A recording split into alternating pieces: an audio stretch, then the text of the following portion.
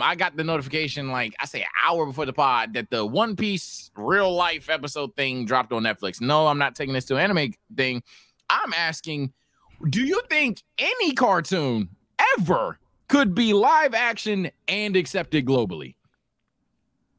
No, only because I think that the point of cartoons and that whole whimsical lore is that it's taking you out of what is reality. So then to put it in reality is almost like disrespectful to the art form.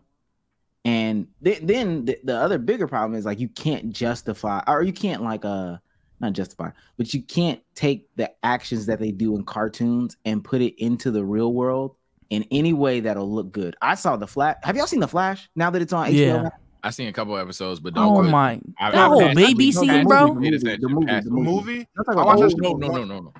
No. I watched that. Like the baby scene is. The baby scene is, and that's the first scene too.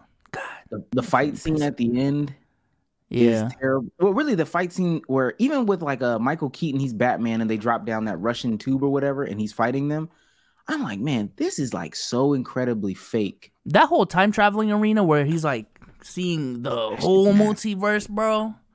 Shit is nasty. They tried to put Nicolas Cage as Superman, CGI. Shit looks so gross. Nah, man. But so that's why some things are just left like best kept being like animated stuff. So I really don't get excited when they say they're gonna take something animated and make it into some live action shit. I haven't seen the One Piece thing either. I'm pretty sure I'm gonna watch it, but I think it can be globally accepted because The Last of Us, technically, if that counts, they made it work. But to say it's ever gonna eclipse the animated version or the cartoon version, I can't, bro. Well, I think the difference between The Last of Us though is that it's based off of something that's not. I wouldn't consider that a cartoon though, if that makes sense, or something truly animated, because that's zombie shit. Like they've done zombie shit. Zombie shit started off not being animated anyway, so there's some practicality to it. So you make it live. I think when you make a rubber band boy into some live action shit, I can only imagine that that's going to be delivered so nasty in live action. Transformers did a good job. There's a couple of examples. Transformers is a great example. Name two more not Transformers. Yeah, I'm about to say. That's what I'm saying. I'm just not generally even gonna combat that, but nah, Transformers is a hell of an example. An example of mine. Oh wait, Damo, did you have anything to say before I fucking? Oh, my fault. I was just saying cartoons that made live action was pretty solid. G.I. Joe. I'm specifically talking about things that aren't within the realms of reality. So G.I. Joe going from an animated military show to like a real world military show, I think is an easier transition. I'm talking about like making a Finn and Jake cartoon where there's this talking dog that also has the ability to stretch forever. Can they make that shit good? Sonic? I'll do somebody Sonic. Y'all know TMNT. IRL. Mario movie, maybe? No, that's just a pure animated movie, though. The Mario movie is still no, Spider-Verse counts. They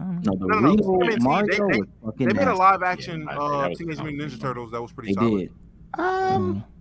When last time? You talking about the one with Tyler Perry, right? The Mutant Ninja Turtles? Yeah. The one directed by Michael Bay? Yeah, with Tyler Perry. I didn't know what Tyler Perry was in it. It's been a minute since I've seen it, so if he wasn't in it, cool. Yeah, and that's what I'm really trying to tell you.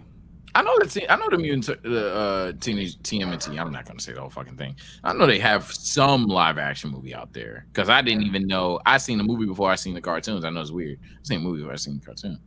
I was gonna say, and Omar kind of ruined my thing. Maybe shows with reality TV or reality like heavily implied in their verse can survive because like an example, and it's a pretty low like niche show. But like I used to watch these all the time on my Twitch platform. Total Drama is one of my favorite cartoons, and they have a real life version of that in The Challenge. It's a show called The Challenge. It's literally Total Drama in real life, like dead ass outside of hey jump off a cliff and die type shit. But like it's literally Total Drama in real life. So I think it's possible, but I think that's kind of cheating too. So I think ultimately my answer is no as well, because the only shows that can survive are shows that are like cartoon but like possible, like literally presenting themselves as reality TV or possible to be echoed into television. Nothing whimsical, like nothing too out there. When you got to distort somebody's body, it becomes strange as fuck. And I just think, and then I just think it becomes strange as fuck. I just feel like a lot of like cartoon shit, the reason why it works is because of the stylized like art.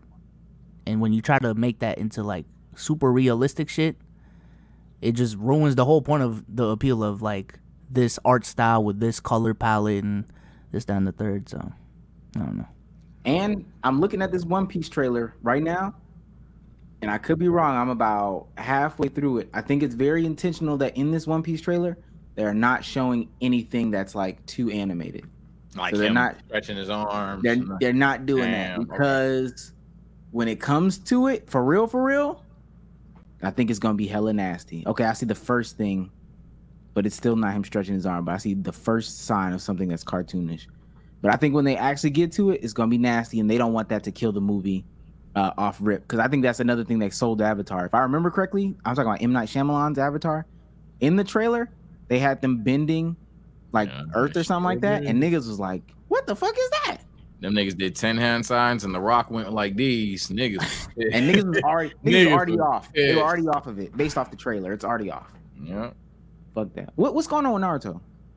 Shit, okay, so it's getting an animation rebuff. A lot of people are saying they like the old style more, but niggas like nostalgia. But essentially it's like coloring it up, making it more saturated, making it look more current gen. I don't have a problem with this shit, to be honest. The only two screenshots I have a problem with it, I posted on Twitter. I don't like that they make Naruto's face a little skinnier. But outside of that, I feel like niggas just overhating. You're gonna enjoy the shit out of those specials. It's gonna condense it. I don't know if the hour rumor is true, but it's gonna condense basically part one Naruto's most important arcs, like the Chunin exams and Sasuke retrieval, into like 5 episodes max. And then same shit with like the pain arc. It's just gonna condense Naruto and refurbish it.